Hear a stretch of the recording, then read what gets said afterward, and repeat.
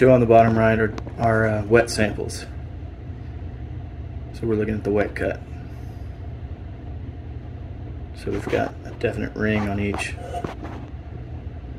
So these still have water saturating the pores of our sample.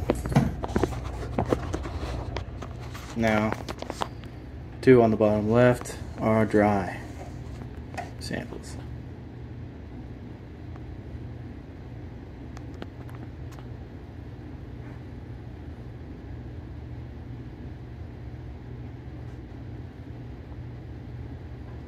There we go. You see those streamers?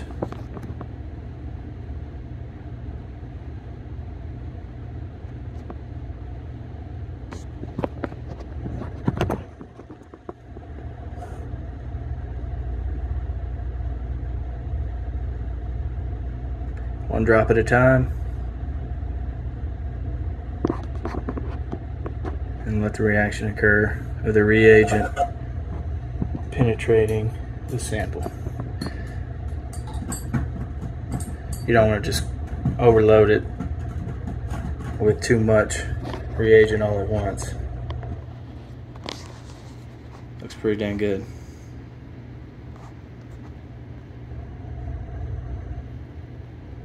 We do have some slow streamers in there, as you can see.